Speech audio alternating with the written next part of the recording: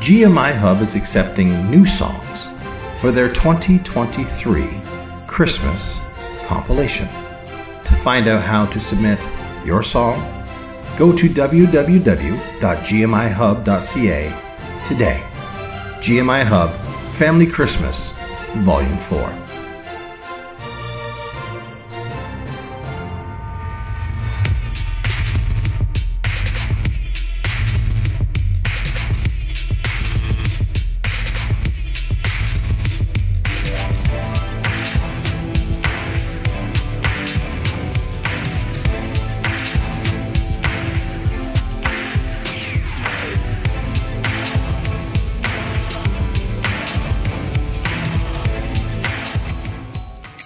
Now is the time to submit your original Christmas song.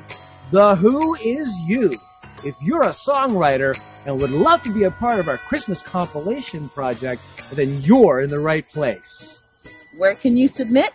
GMIHub.ca is the place. Please visit our website at GMIHub.ca and click on Family Christmas to find out how you can submit your song today. You could be a part of the GMI Hub Family Christmas Volume 4.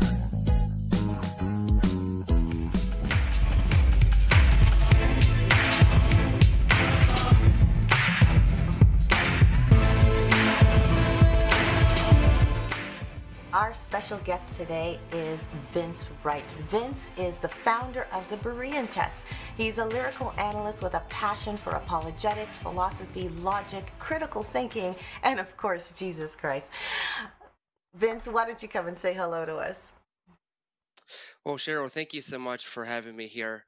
As you said, my job with this website, maybe that's not the best way to put it, but what I like to do is to critically examine popular Christian artists by taking what they say in their lyrics and comparing them to scripture. Now, the Berean Test, that name comes from the book of Acts, chapter 17, where Luke tells us that there was this group of people called the Bereans who were much better than other people who were around them. They were more noble-minded than the Thessalonians because they had taken what the scripture says and to compare it to what Paul was saying to see if what Paul was telling them was the truth. And so I take that concept of comparing things to scripture and use it when it comes to song lyrics, taking what the artists say in their songs and comparing it to scripture to see if what they're saying is biblically accurate. Now, song lyrics, the scripture analysis is not the only thing that I look at when it comes to examining a song. I also look at the message to see what it is that the artist is telling us. And I'm also interested in what unbelievers have to say in terms of how they interpret this. And usually my test for that is by thinking about the song. They know nothing about the artist, is my assumption. They know nothing about the history of the artist, what kind of music that they put out there, and they hear this at Walmart. What would an unbeliever think? And so that's some other things that I discuss in my reviews. That is wonderful. You know what? And I know, as I was saying before we did this recording, this is so paramount. What you do is so paramount because there are still, like, we have a lot of new artists that are coming on board to share their music and they're newly writing songs as well. But there are also artists that have been doing this for years and years and years. And one of the things that I've heard from these, I'll say, more established artists is sometimes they have a concern, like, is the new music actually aligning with scripture? Or is it just fluff? Is it actually sharing meat? So we're going to be like, it's going to be so interesting to hear how you go through this. But before I do, can you break down the specifics of the areas that you look at? Now, you mentioned you look at the lyrics, but is there anything, like, even when you look at the lyrics, what exactly are the different things that you look at as you look at the lyrics? That's a great question. And it's not just the artists who are asking these questions, it's also worship leaders and pastors and some congregants as well who are also asking, wait a minute, are these things really biblical? And so sometimes I'll get questions and emails and I'll get comments as well from these people that would let me know what they think about such things. So, to your question, one of the things that I look at, well, as I mentioned, I do look at the message and unbelievers' interpretation, but I also, some people have asked me about my thoughts on whether or not I recommend a, a these songs for corporate worship. And there's a couple of things that I look at when it comes to that aspect of it. For example, does this song proclaim God's value and worth? Because there's some songs out there that are inspirational. They call us to do and believe things, but they're not necessarily focused on praising God, which is fine. But that doesn't. But if they're not focused on that, then I don't think that they're very appropriate for corporate worship. Um, Also, is the music style palatable to the ears of his listeners? Uh, Most people don't want to hear stuff that's heavy metal, country, rap, or stuff like that in worship music. That doesn't mean that there aren't people who would like to hear those things. But for the most part, it's more like contemporary gospel, uh, sometimes pop sort of music when it comes to corporate worship, and also hymns as well. Also, does the song contain theological errors? That's what I do in my Berean test. I look to see if the songs are biblically accurate. And also, is the song clear? So I won't recommend songs that where they sound like I could take this song and I could play it in, like I said, Walmart, or I can go to a secular concert and I hear these lyrics and I think, oh, this is about a woman, when it's really supposed to be about Jesus, and it's not very clear in terms of what the song is telling me. So if it's not very clear, I don't think it's necessarily appropriate for corporate worship. Some people will disagree with me on that particular point, but that's what I believe. Finally, there's also the theological depth rating. I just added this either, I think it was late last year or earlier this year, somewhere around there. Um, but I've added it's either milk, mixed, or meat, depending upon how theological deep the song is. So some milk songs, they don't talk about foundational truths, that it might be just a very simple prayer, or they'll just have a basic list of God's attributes. Things that are a little bit more meaty would be like a deep dive into a foundational truth. It might plumb the depths of a single topic, or it might be like a very advanced or elaborate explanation of God's laws and commandments. So those are some other things I look at. Oh, wow. Okay. I was going to ask you if you have a scale on each of these points, because I was just going to say, do you have like a scale of 1 to 10? But I like the milk, meat, and mixed version. So whether or not you want a meal with this song, or whether you just want to have a nice little inspirational drink here, or a little refresher, here's the song for you. This is awesome. Okay. I love the fact that you also, like worship leaders, like if you're paying attention to this is awesome, because I actually didn't think of that. Like when I was listening to feedback from people, it's just people that are songwriters, but it does make sense that churches would want to know, is this song biblically sound? So you must have a lot of churches on your list, like really wanting to know from you. It's like that's valuable information. Yeah, I do get a lot of feedback from people, though most of it is gratitude, just thanking me for the stuff that I put out there. It's helped them to think more about, okay, well, is this song really biblically accurate or not? And it's also helped other people to uh, change their worship sets. So they'll look at my site and they'll say, okay, well, Vince has a point here, so we're not going to do that song anymore because of some of the things that Vince has said. So I do get some of that as well. As far as the scoring, there is a scoring system for the Berean test. The four main aspects that I look at: the song's message, how much it lines up with scripture, the outsider test, or the unbeliever interpretation, and also what does the song glorify? Either glorifies God or it doesn't. So the degree that it does that would also determine how much of a score that it gets. Ratings are from 0 to 10 for all of them. They're all whole numbers, and then I uh, for the biblical accuracy section 2. That one gets twice as much weight as anything else. So it's like a 20, 40, 20, 20 percentage. And then I, do the math, and I round to the nearest half point, and then that becomes the rating for that. For the recommendation for corporate worship, that one, the 4 options are yes, perhaps, no, and other. And others, that could be for songs that are inspirational, not necessarily corporate worship. But someone still might want to be inspired, like during part of the worship service, to hear something inspiring. So there might be some possible use for something like that during a corporate worship set. And then, as I had mentioned, for the theological depth rating, you have meat and milk and meat. But then there's a third one called mix, which is sort of an intermixing between the milk and the meat. Oh, okay. Awesome. Okay, so we need to actively go through this with you. Okay, so I know that we shared some songs with you, and I'm just curious as we go through this each step, as what your thoughts are, just to help us go through how the Berean test works and what ratings you would give them. So, one of the songs we sent is a song from a Canadian artist by the name of Alan Froes, and he wrote the song called Holy. What were your thoughts on that particular song in terms of the lyrics? And, well, actually, what were your thoughts? Like, where do you want to start here? Yeah, it's a great question. So, usually what I'll do when it comes to doing a Berean test is I would look at section 2 first, because once I've gone through it, scripturally, that's going to inform me about everything else. All right, so I'm just going to go ahead and read through it and comment on it as I read through this.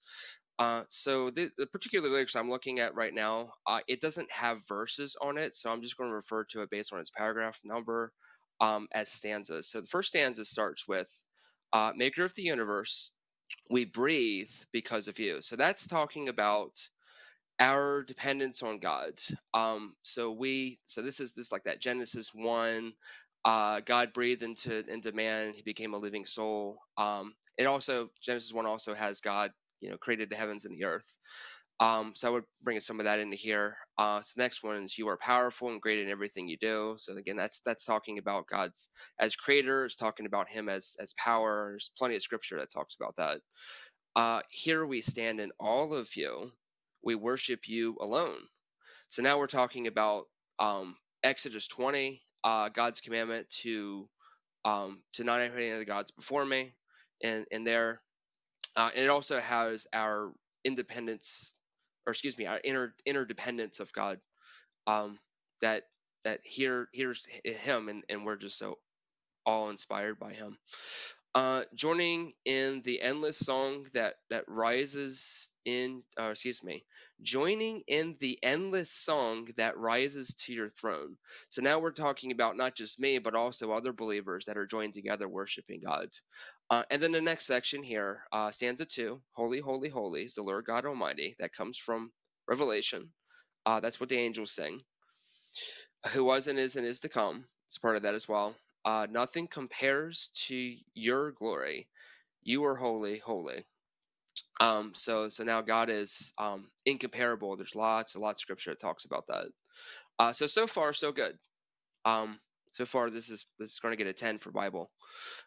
"In your presence we feel the weight of all our sin." So now we've shifted from God to ourselves, and now we're talking about how we've messed up, how we violated the law of God. And there's lots of again, a lot of scripture on that as well. I don't have any specific examples in my head, and part of the reason for that is because when I do these reviews, I have a huge list of different topics that has all kinds of scripture on those specific topics, and I ended up, when I see stuff like this, for example, here at the beginning where we had "Maker of the universe," so I would have something on my list that would say some to the effect of, God is sovereign, and then I have a whole bunch of scripture underneath for that, and I would just copy and paste that into the review. But I haven't had a chance to really memorize a lot of the scripture, because of a lot of copy and pasting.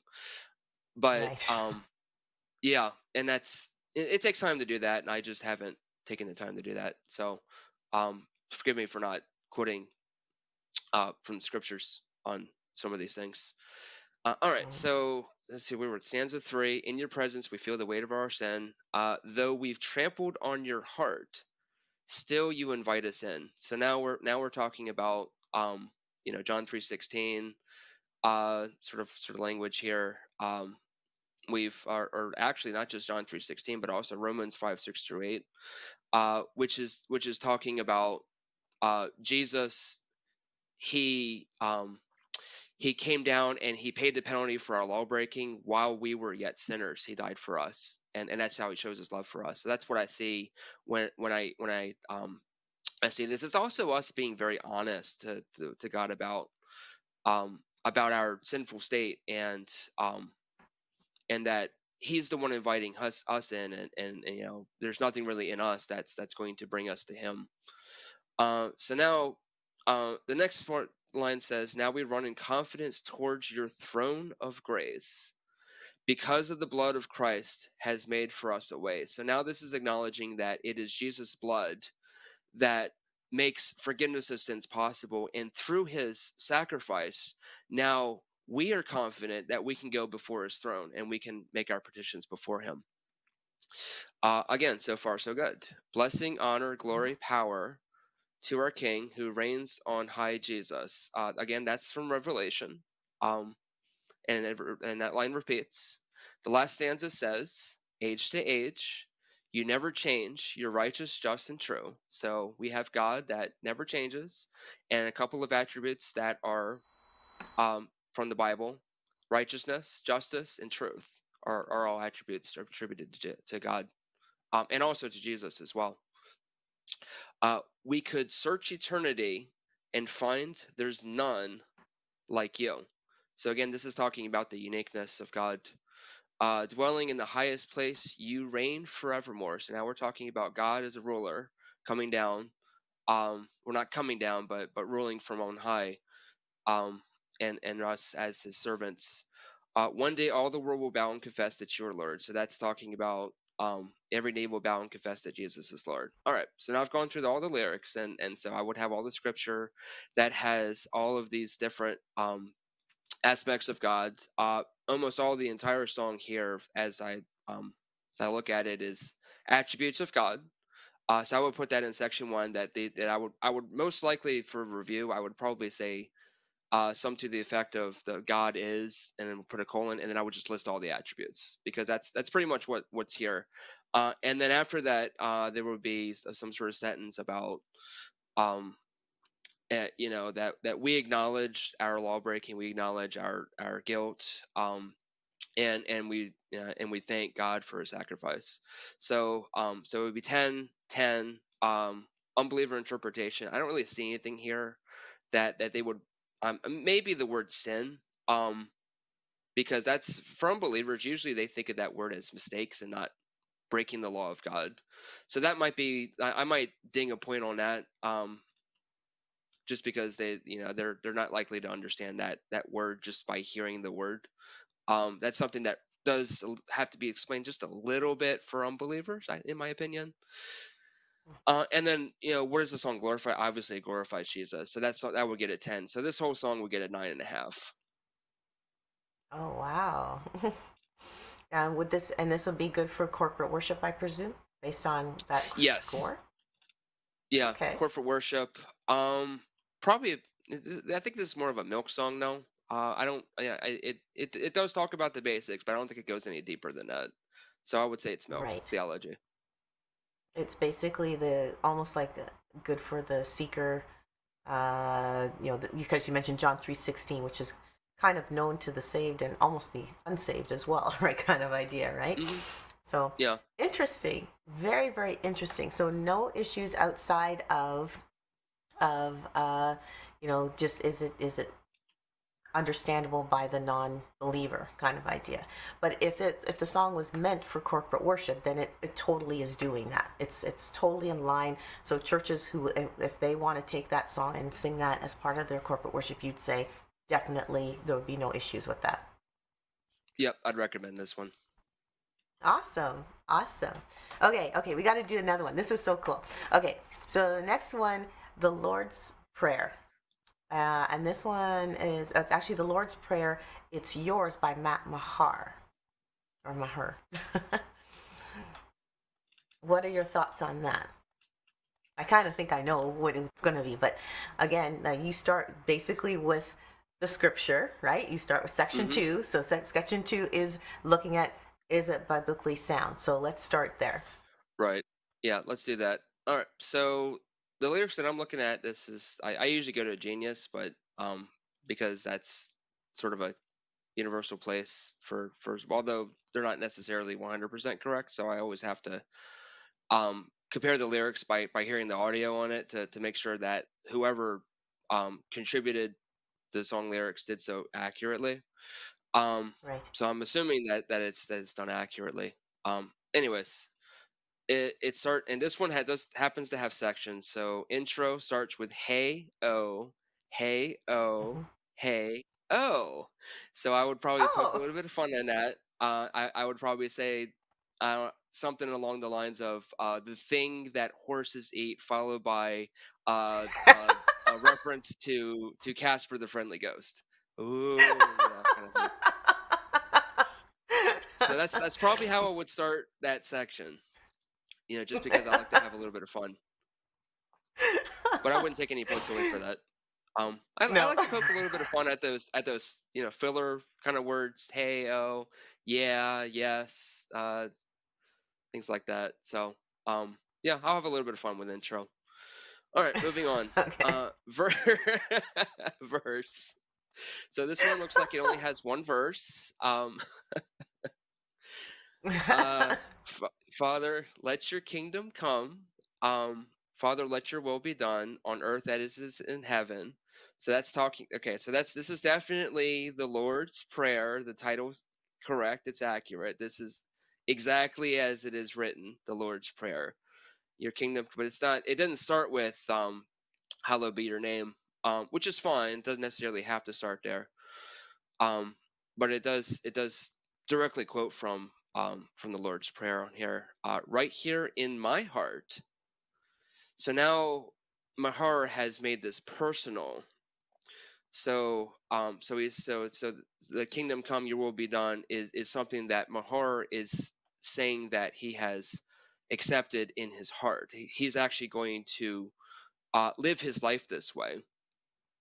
So it's sort of all right, let me take a step back a little bit here. One of the things that I do look for and look at is a call to action. Is there something in the lyrics that tells us to do something?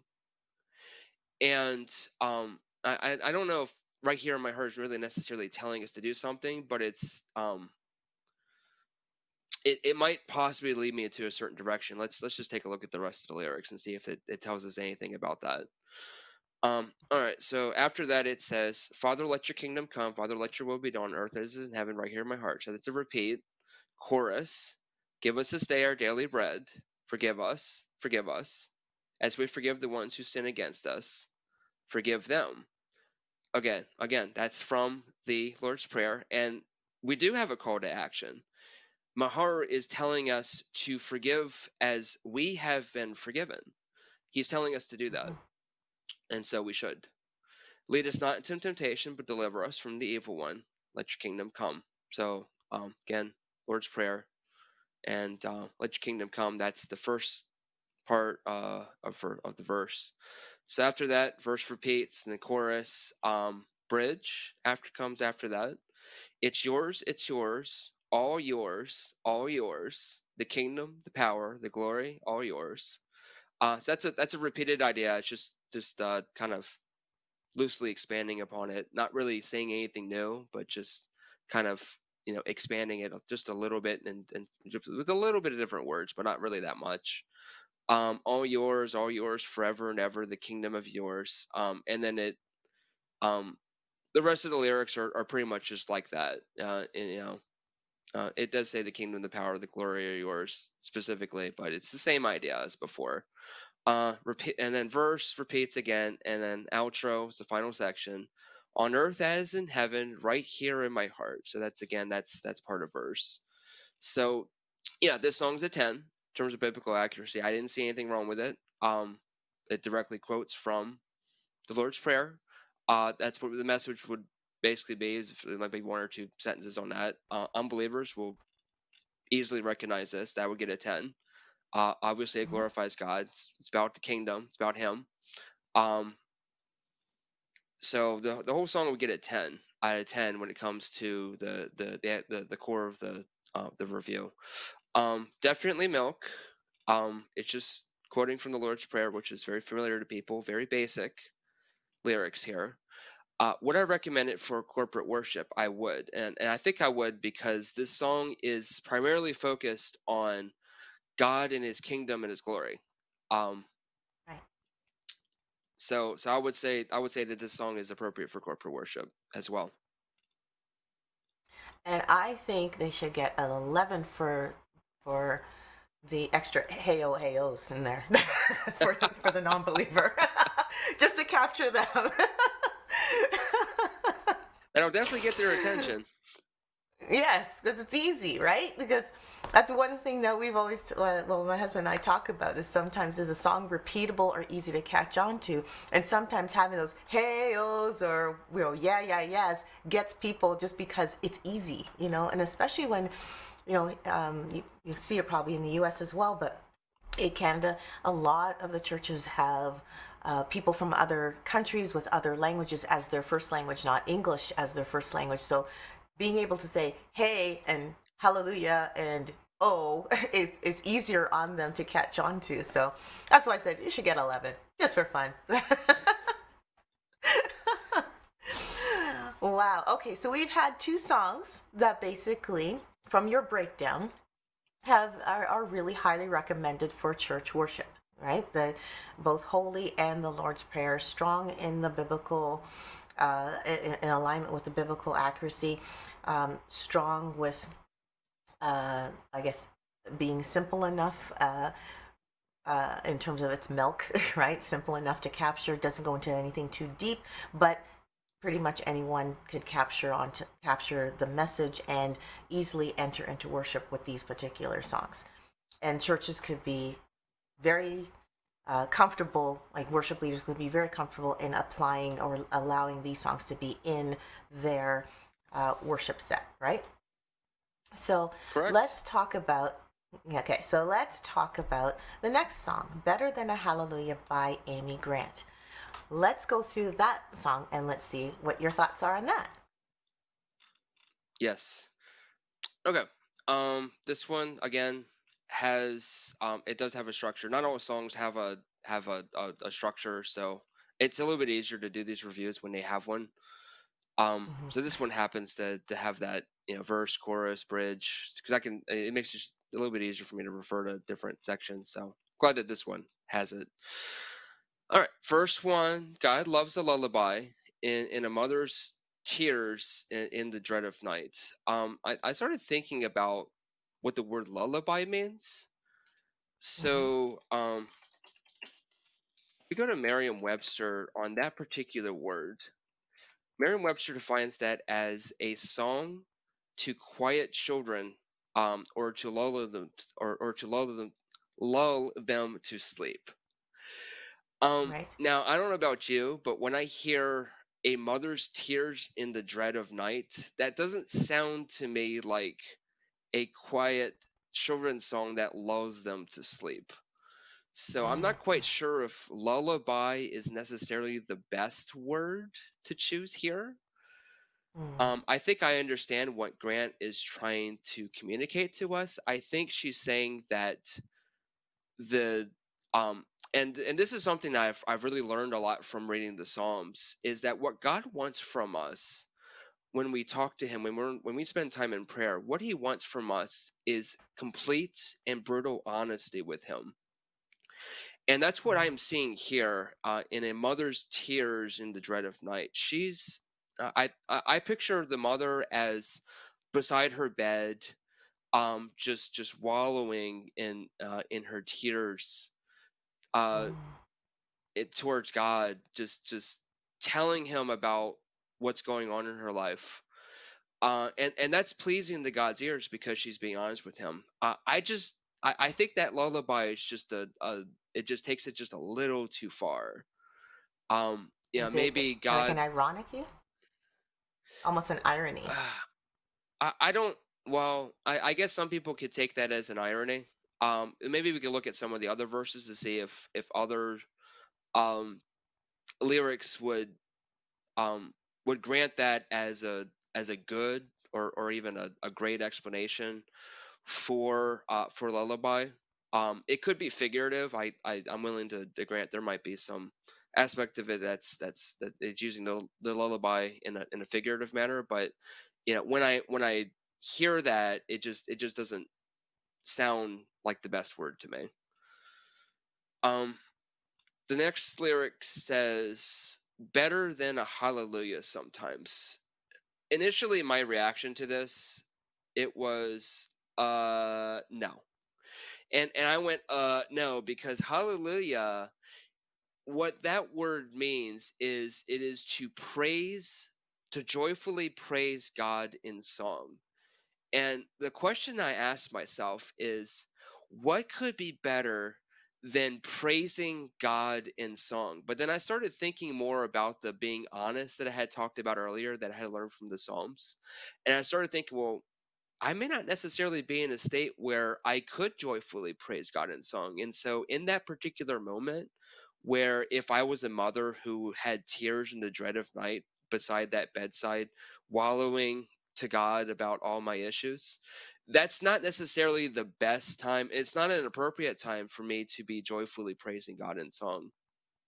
And so, I think that when she says, and by she I mean Amy Grant, when Amy Grant says better than a hallelujah sometimes, I actually think that she's right in that particular moment. It's actually appropriate and it makes sense for her to be doing that as opposed to joyfully praising God. So I think Amy Grant's onto something that's actually pretty deep here. Mm. Verse 2, God loves the drunkard's cry. Again, being completely honest, the drunkard being completely honest about his state. The soldier's plea not to let him die, better than hallelujah sometimes. So it's a lot of the same idea, but just different examples. Chorus says, "We pour out our miseries, God just hears a melody." All right, so here at this point, I'm going to have to put a pause on it. Okay, what does the word melody mean? So let me look that up real quick. So melody, if I look at Merriam-Webster, melody, defined by Merriam-Webster, is a sweet or agreeable succession or arrangement of sounds. Another definition is a rhythmic succession of single tones organized in an aesthetic whole. So what I get from this is that it's enjoyable, and there's some sort of agreement of sounds. So that's what a melody is, as Merriam-Webster has defined it. So when we pour out our miseries, God hears a pleasant sound. I think that jives with me a little bit better than the word lullaby, because I, I I can't remember exactly, but I do recall. I think there was at least one or two scriptures that had said something to the effect of that God takes pleasure, um, when we share ourselves, share our lives with Him. I can't remember exactly where that is. But I think it's playing to that particular aspect of God enjoying us, not necessarily enjoying the sense that He's like, oh, this is great that they're in misery, not in that sense, but really more of a that we're including Him sort of sense. So I think melody might be a good word here for that particular idea. All right, so to continue, beautiful the mess we are. That's from God's perspective. We know what we are. Jeremiah 17:9 tells us that the human heart is deceitful above all of the things and is desperately wicked. So it's not from our perspective, it's from God's. So He thinks we're beautiful. The honest cries of breaking hearts, so there's that honesty I talked about earlier, are better than a hallelujah. So again, same idea that I had talked about in verse 1. The women holding on for life, the dying man giving up the fight. This is verse 3. Are better than a hallelujah sometimes. So again, same idea, different examples. Verse 4, the tears of shame for what's been done, the silence when the words won't come. So that is talking about the Holy Spirit interceding for us when we have no words to speak. Are better than a hallelujah sometimes. So again, different words, same idea. Chorus comes after that. Bridge.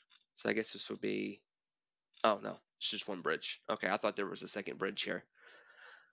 Better than a church bell ringing. Better than a choir singing out.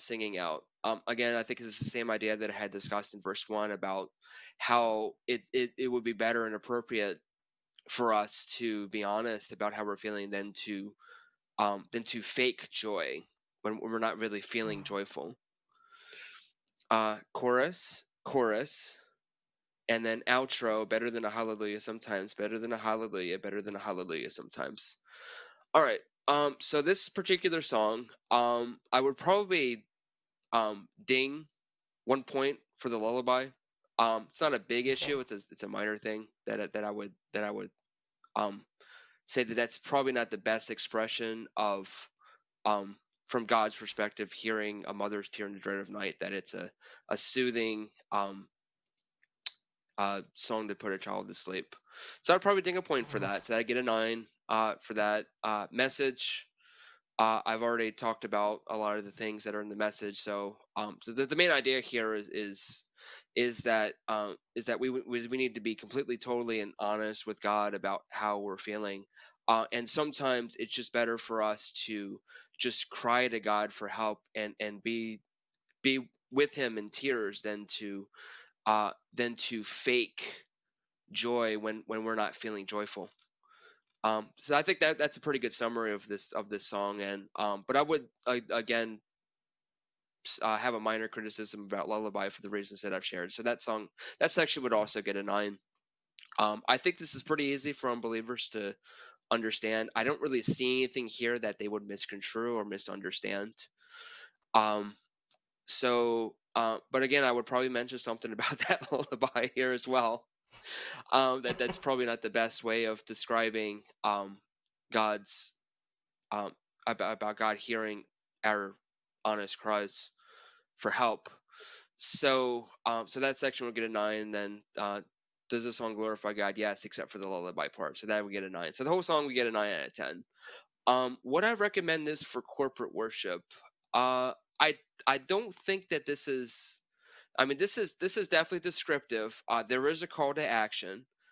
It's calling us to be honest with God about what we're feeling. But I don't, and it could possibly be a song that somebody could use that's inspirational, that it might help somebody to think that I can do this.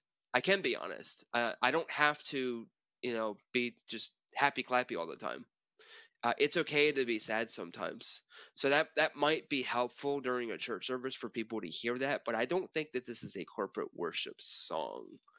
So I would definitely, if I were to give it a rating at all, I would probably put it in that other category. It could potentially, and it's definitely at least mixed when it comes to theological depth, because there's definitely a lot more going on here than just basic. But I don't know if I would necessarily say that this is a meat song. There's a couple of, there's basically just one good idea that gets repeated over and over, just in different ways. So I wouldn't say it's meaty, but I would say that there's a little bit of meat mixed with some milk in there. So that's how I would rate this song. Okay. As you were reading those lyrics, I was thinking, I try to think of when songwriters write songs. I'm wondering, I don't know if this is her testimony at all, but by the different examples that she was bringing in through the song, it's obviously people that are not living, or they're not experiencing the perfect high in life, and I guess it sounded like what she was trying to capture was, there are people that you may identify with this as they're not having the perfect high in life. There's a mother that's going through some problems. There's the drunkard that's on the street. There's this, all this negative stuff happening. But even though they're in those states, they can still look to God, praise God. They can still kind of turn their direction to God. And he'd be happy to hear them. That's kind of the impression I was getting. Now, I get what you're saying about the lullaby, because I would think of a soothing lullaby, and I think of a mother kind of, cradling her little one, and watching the little chubby cheeks and holding the little hand and singing, how sweet you are, kind of, and not, hi, oh, rockabye baby, life is really bad, da da da da, kind of idea, I don't think that's what Amy's trying to say. I think she's trying to, say you're trying to soothe the baby, but at the same time, you're going through a rough time in life. And so I hear what you're saying, though. Like, it could be so easily misconstrued, similar to, I think a parallel passion that I have as well is the communication side. What is the message? And is the message, does it make sense, and can it easily be interpreted or misinterpreted? And so I totally align with what you're saying. Like, someone can listen to lullaby and go, I don't think it's pretty sweet to be singing about, hi, life really is bad, kind of to your kid. But I also can see the picture of a mother struggling to sing a lullaby that is supposed to say, this child, you are born, you're a blessing, and you're wonderful, even though I'm going through this horrid situation of whatever that situation is, So, but it is interesting to hear this and hear what is it biblically sound or not. And I love what you said about the Psalms. It's true. David, who wrote most of the Psalms, and I think some of the other psalmists that are in there, literally wrote out of their pain in some cases. When David was running away from his son Absalom, or running away from Saul, and even when he messed up, like he orchestrated a murder, he stole a person's wife, so to speak, right? And even when he messed up, he still had a psalm that said, I messed up, create in me a clean heart, O God, and renew a right spirit in me, and when enemies were after him, sometimes he was so passionate, it's kind of like, these enemies, do I like what they're doing? No, God, slew them and, knock them over, do this, he's like really, really passionate about, knock them out and, get rid of them. And at the same time he'd go, but God, you are sovereign. And I know that you are more merciful than I am, and you're full of grace. And, he'd get it out of his system, but then at the same time, he'd recognize, no, but you're God. If I were God, I would knock these people out. But you are God. You are more sovereign. You are full of grace. And God, you deal with them the way you would want to deal with them. And I still remember, again, David with his... when he knew he did wrong, and the prophet said, this is what you did. You took the one little lamb away from this man. You took the man, you took his wife, you took everything he had, even though you have so much more. And this is your result. You're going to lose your son. And even when David fasted and prayed and pleaded and said, God, maybe you'll change your mind. But God didn't change his mind. He did end up taking the life of the son. And even though the servants didn't understand why after the son died, David said, okay, I guess I better just, get dressed and eat again. And they didn't understand that, but it was because he knew God was sovereign. And if this was the punishment for the wrong that he did, he already prepared his heart to say, I'll accept that. I'll take it. If that's what it'll take, I'll take that if that is your way, God, of dealing with me, because you will deal with me more mercifully, full of grace compared to another human who would do worse, right? So, but I love your rendition. I love how you break all this down. Now, we have songwriters that will be watching this episode. So for people who are writing songs, we have new and emerging artists that are venturing into songwriting and releasing music. What would your advice be to them as they are writing songs especially if they're writing songs for church, corporate worship, um, usage. What would be your song? What would be your song? What would be your advice for them as they're writing songs? You can sing a song too if you want. I'm not going to do that today. Cheryl, that's a great question. So I think there are two things that I would say to artists. One is that they should take their lyrics and they should run them by somebody who is a lot more seasoned in the word than they are. And I'm not necessarily talking about worship leaders or other artists, although it can certainly include worship leaders and artists. But I'm also thinking about pastors, scholars, people like that really have years and years and years of experience and training in the word, and have somebody like that to examine the lyrics to see, okay, well, are those lyrics really biblical? So kind of have them do what I'm doing, just with somebody who is very, very seasoned at the word. The other thing that I would say is that artists should be a little bit more clear about who they're talking about. Some of the reviews that I've done, I'll use "Draw Me Close to You" by Kelly Carpenter as an example. So if you look at the lyrics of that, say, "Draw me close to you, never let me go. I lay it all down again, just to say, hear my friend." But when I looked at these lyrics and I did this review, the only word that I saw that was possibly a reference to God, that was just the word "you." It was just a pronoun. Well, those lyrics could also apply to a secular concert. They could take these lyrics and they can play these lyrics, and people will think it's probably about a woman and not about God. So what these artists should do is they should be a little bit more clear about who they're talking about. If they're going to use the word "you" all over the place, what better word is there than the word Jesus? He's the one who's our Savior. He's our Lord. He paid the penalty for our law breaking. Why not use the word Jesus? We're talking about him. We're talking to him. So why are we not using that word? I don't quite understand why some artists are just not using the word Jesus. So we should definitely do that a lot more. Right. I know part of it is they're probably thinking about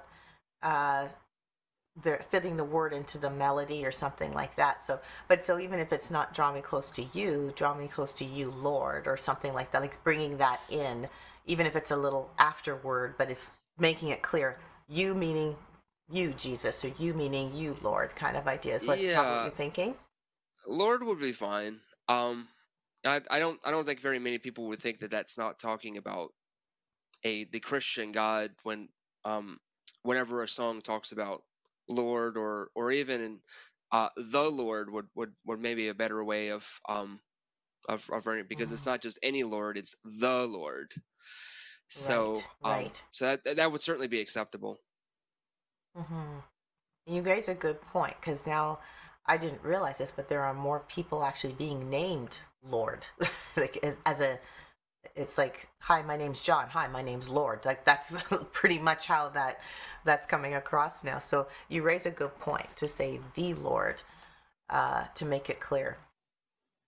So make it clear who they're communicating to, and making sure that their music aligns with the scripture. And the best way to know that for sure is double check that with someone else who is seasoned in the scripture as well, someone they trust and someone that they can accept the feedback from and rework their music accordingly.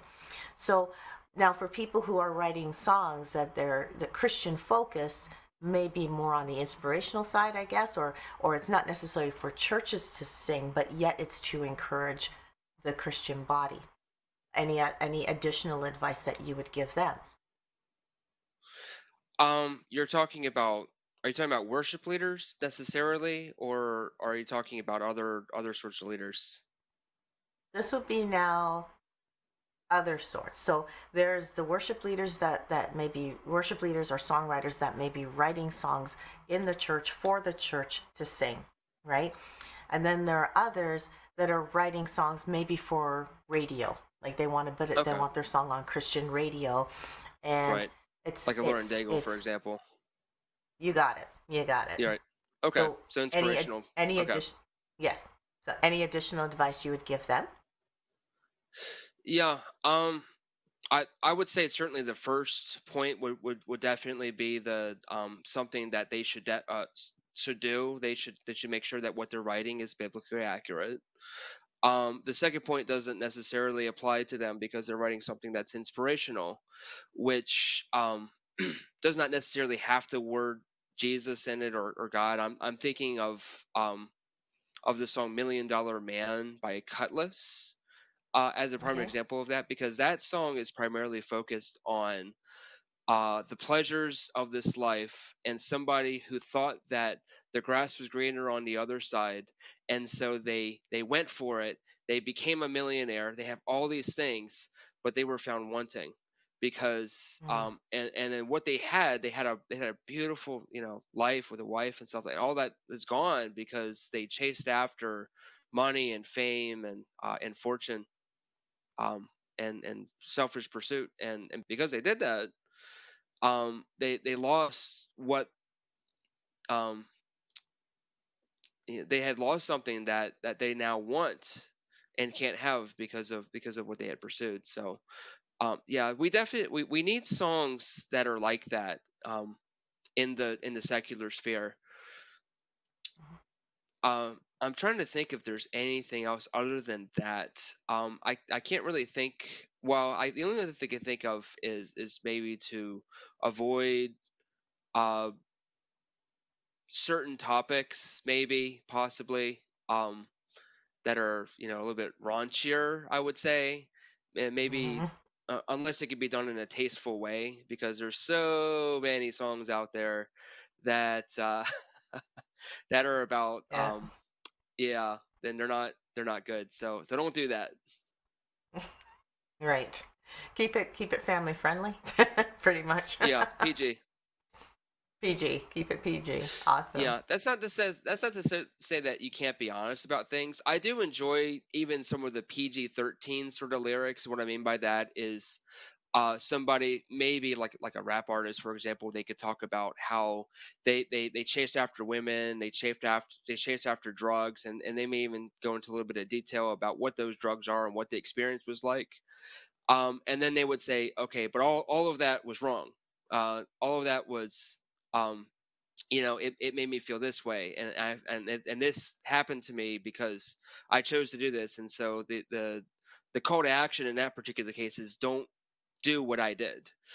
So that's Right. that's that's a little bit more PG-13 area, but I would say that songs like that should be written because there are people who are Mhm. experiencing these things, and it's good for them to hear a different message than what's being put out there. Yeah, I guess it's all about the relevancy, and that's where the testimony comes in, because the Bible does talk about that, right? Like you defeat the enemy by the blood of the Lamb and the word of your testimony. So whether that word is in rap or whether that word is in song, um, it's still a way of being relevant, taking the word and being relevant, right? To today, right? So yeah, I totally agree with that. Well, this has been very educational and it's always so fun. Like, I still want to know where the oh yeahs come in. Now I want to know where the oohs, ahs, and the oh yeahs come in. What are we going to do with those? So all of the inspirational, add a little, oh, for all the Christian songs that are supposed to be used for the church, they can add a little few more oohs and ahs and oh yes, just to make sure the congregation catches on. I mean, if that's what they want to do, that's fine with me. I will poke fun at it, but that's that's fine. That's totally fine. You gotta include the Well, audience. there you go. There you go. Well, Vince, this has been absolutely educational, and I love how you break this down for us. If you want to learn more about the Berean test, I would suggest you go to Vince's website, which is thebereantest.com. That is TheBereantest, thebereantest.com, where you will find more about uh, other songs that he has actually reviewed, which sounds like, it looks like it's been hundreds of songs that you've been reviewing. A lot of them maybe songs you're familiar with that you hear on the radio or that you hear in your churches, and he's gone through them, and all the steps that he went through today with these 3 songs that he's done with other songs. So go ahead and look at that and learn from them. He's also got articles in the I want to say CCM magazine, or CMN magazine, Christian Music Network magazine, where he lists, again, he just puts those reviews out there. So definitely check him out. And Vince, thank you so much that we were able to have this conversation. I think it was absolutely thrilling. I wouldn't be surprised if there are people that are going to be calling and saying, we want to talk to Vince again, kind of idea. Now, the other thing I thought that was exciting on Vince's website is he actually takes requests. So do you still do that? You take requests of particular songs and actually do reviews on them? I do. In fact, request is pretty much what drives the boat at this point. Initially, when I had started, it was more of a me looking at the top 10 lists, and I was more of a deconstructionist, thinking about all the bad that's in Christian music, because I had this idea that Christian music has gone really astray. It's gone way off the its rocker, and I need to talk all the bad that was in it. And there might be some good things, and I'll talk about that too. So that's how I Right. started. But I don't really do that anymore. It's because part of it is because most of the reviews I've done are rated 8 or higher, which is great, which means that we're actually in a good direction when it comes to Christian music in terms of the lyrics. So I'm really happy that's happening. I would like to see a little bit more milk, or excuse me, a little bit more meat in the songs that we're putting out there. Um, but I can understand why artists would want to uh, stick with the milk, because one, it sells, and two, because it's really relevant to people. Um, so having said that, I'm sorry, what was your question again? I went to a whole bunch of Are other you still things. accepting? Are you still accepting Oh yes, uh, yes. requests for reviews? I'm sorry. I went completely left field, went on a tangent. Yeah. So as I was saying, the uh song request is pretty much what drives the boat now. I will accept requests up to 24 in the queue. And once there's 24 in the queue, I'm gonna shut it off for a couple of weeks. Wait till because what I do with the songs is I'll put them in a poll, and you can vote for up to 3 songs that you would want in whatever the poll was out there. And the top 2 get selected. Those are the ones I review Mhm. next. They come out of the queue. The next 8 come in. So you get the idea. And then Ah, okay. once it's come down a little bit, then I could reopen it up. So yeah, I accept on request. I also accept songs that are written specifically by artists. They can request a review. And So that, usually I will do that. I will review that song. The other thing that I'll accept is comments and feedback. Comments and feedback is really, really important to me, because it helps me to become a better brand, a much better reviewer. mhm. And there's been a lot of occasions where I've been given a comment, I've thought about it, and then I said to myself, self, that person has a point. So what I'll Mhm. do is I'll change the review, which is something that not a whole lot of people do when it comes to review sites. They don't go back and they um, change their evaluation analysis, but I will, Right. because I think it's important for me to put out accurate information, and what my current thinking is when it comes to um, lyrical examination. So, and the best way for me to do that is to update my reviews, and to put the Right. new score, why I changed my score in history. So yeah, songs I'll accept, but I also accept feedback as well. Awesome. Awesome. Now, a question that I think is going to pop up is, again, we're talking to songwriters and that may or may not have popular songs right now, or I don't know, they may have recorded songs. They may just have lyrics. And what if they said, you know, I have these lyrics, but I really want that Vince guy to kind of look at my lyrics and tell me if I'm on the right track. Are you open to that kind of thing? And this is based on songs that may be written but not necessarily published. What's your thought on that? Would you accept that, or do you prefer they be published and out there? No, I'd be happy to share my thoughts about other people's songs. I've done it in the past, and I'm willing to do it again. Awesome. Awesome. Well, you've heard it. If you are writing songs and you're concerned and you want your songs to be biblically accurate and to kind of hit 10 on all the Berean scale with the Berean Test, then you can send your song to Vince. Just go through his website. He has a contact me section there. Just go through the website to contact Vince at thebereantest.com, and he'd be happy to give your feedback, or give his feedback about your song, and accept your feedback as well. Vince, again, awesome to have you on here, and we'd love to have you back again at some point in time.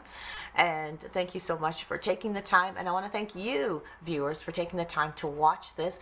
Please, if you have any comments, questions, please put them down underneath this video, whether you're watching in Facebook or on YouTube. Definitely send us comments about this.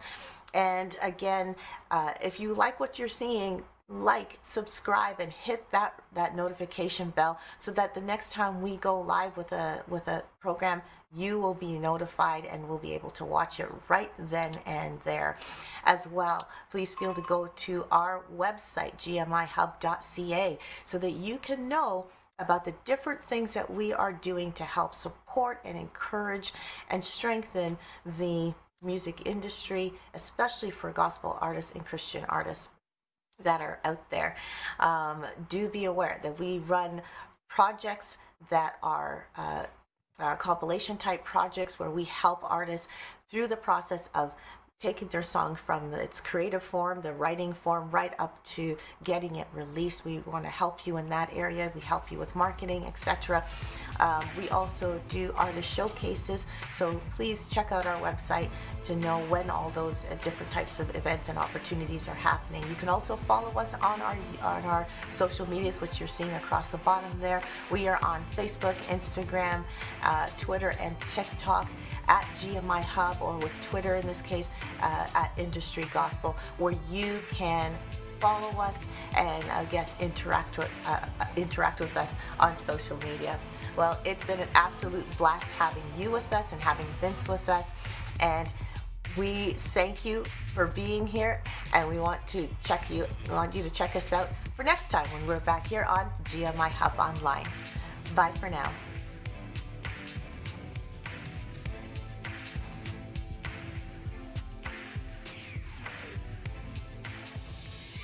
GMIHub is accepting new songs for their 2023 Christmas compilation. To find out how to submit your song, go to www.gmihub.ca today. GMIHub Family Christmas Volume 4.